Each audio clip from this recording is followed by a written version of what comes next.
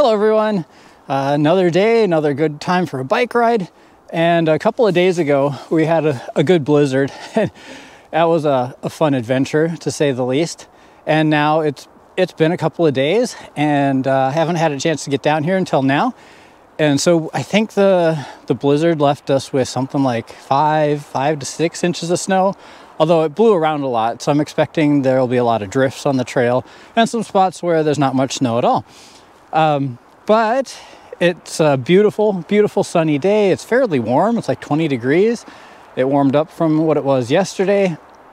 And I can see a couple of people have been down here already. So I don't have to be the first person to break through the snow, and it should be a lot easier. I know Charles was here, but I see at least a couple of different tire tracks, so I'm not sure who's all been here. But maybe I'll figure it out. Maybe I'll meet someone along the way. But yeah, I guess I better get riding before the sun goes down. Oh, you know what? I forgot to lower my tire pressure.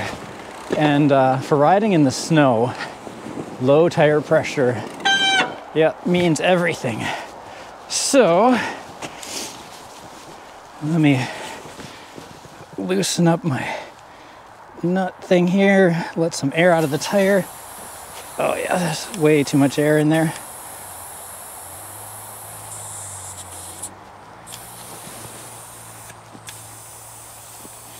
All right, see if that is any better, make it easier to ride. And my goal today will be to try to make the trails a little bit wider, so I try to ride on the edge of where someone else has been ridden. Keep making the trail wider and wider on every pass. That way when it firms up, it's a lot easier to ride, almost like it's been packed and groomed down. All right, well, we'll try it there, and if that's not low enough, I'll let some more air out later.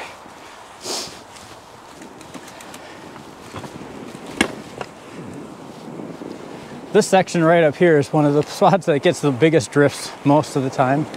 And some people have busted through them already, so that's nice. Oh yeah, letting some air out of my tires helped out a ton. A little hard to make the trail wider here.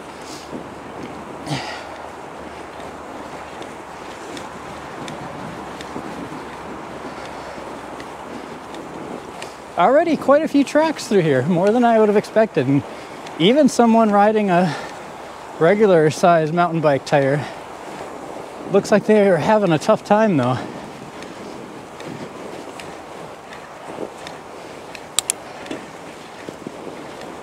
So when I was down here a couple days ago in the blizzard, I only brought one extra battery for the GoPro and didn't last very long. So today I'm all stocked up with 3 extra batteries. We even got an extra GoPro. I've got the lapel mic, so hopefully there shouldn't be any wind noise, although it's not windy today at all, so I probably didn't even need it. But we got some crunchy snow noises to contend with.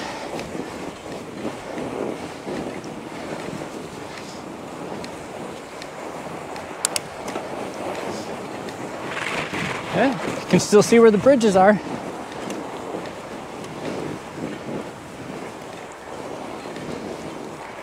Boy, I wonder how many people have been down here. Seems like a lot of tracks. Yeah, well, if you've ever ridden in snow or had struggled with your fat bike in the snow, definitely try dropping your tire pressure lower and lower and lower, and you'll see how much of a difference it can really make. Even if you're not on a fat bike, it makes a difference.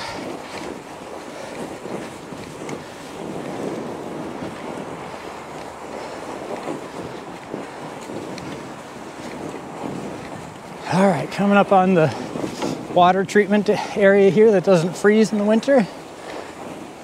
Sometimes there's geese and ducks and other things hanging out there. Stopped by during the blizzard, but there was nothing really there then. I think they were all hiding. We'll go take a look-see again today, see if anybody's down there.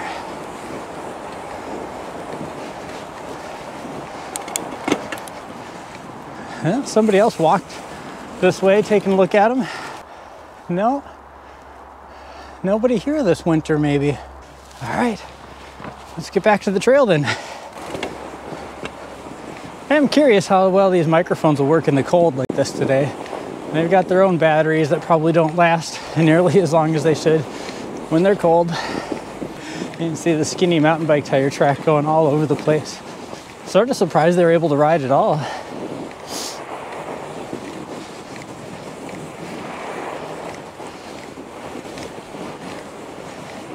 Oh, there's a deep drifted in area.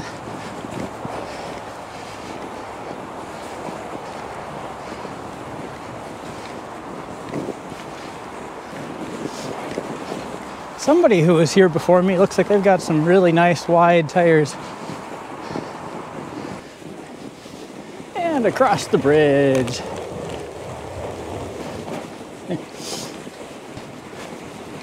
Oh, someone took a shortcut there, but that's all right.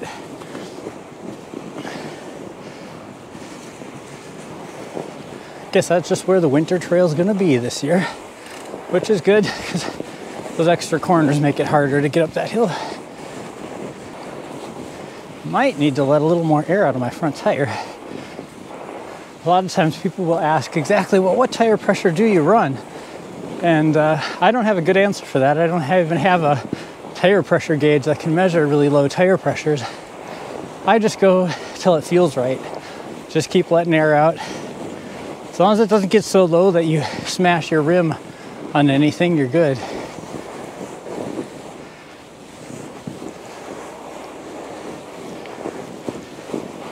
And when there's nice soft snow, you can go pretty darn low without having to worry about that. Only downside is having really low tire pressure when I ride the extra mile on the roads to get back home. It's extra work with the low tire pressure. A lot more rolling resistance.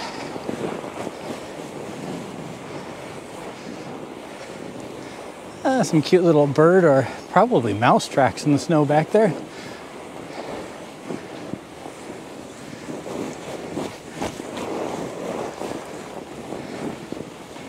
Oh, it's beautiful though.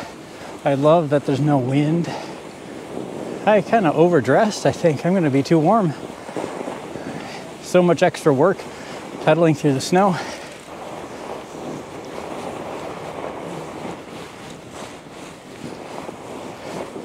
There we go. Now we get to look into the sunlight, watching it come through the trees on all the fresh white snow.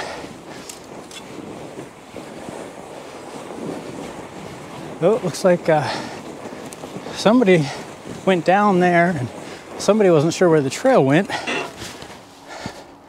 And there's extra sticks here that make it harder to tell where the trail goes.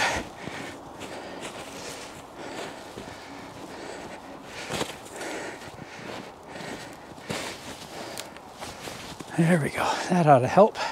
Just a little bit anyway. Try to stay off the trail with my footprints because it's so soft right now. I don't want to leave big footprints, especially if they firm up, then the trail gets really bumpy and almost impossible to ride after that. So if you do come down here on foot, walk alongside the trail or wear snowshoes,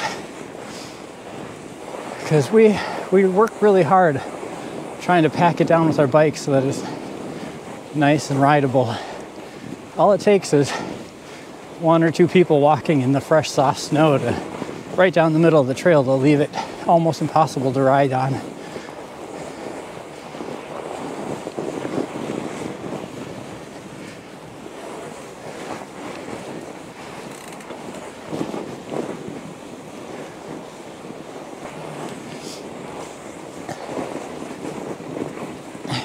That person went where the trail used to go, but this summer we rerouted it a little bit this way.